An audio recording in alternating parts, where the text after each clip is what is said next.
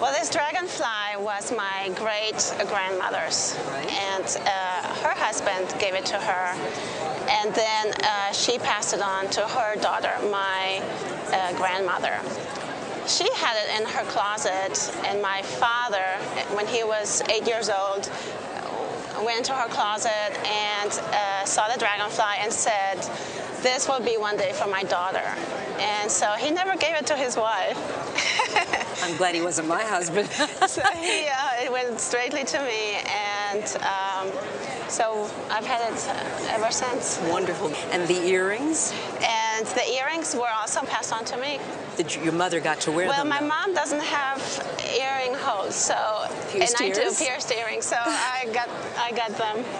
This is my grandmother and my grandfather, and they're actually going to a wedding, and my grandmother is wearing these earrings. This is taken in Spain, and you can see the cars are Right. from the era. From the period.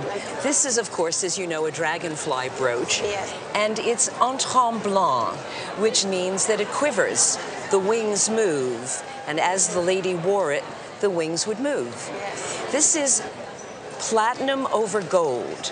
It's in between Edwardian and Art Nouveau. This is a transitional piece, 1900. And it's, as you can see, a large, important piece. This was not a shy piece, if you will. No. When you turn it over, you see that pin back.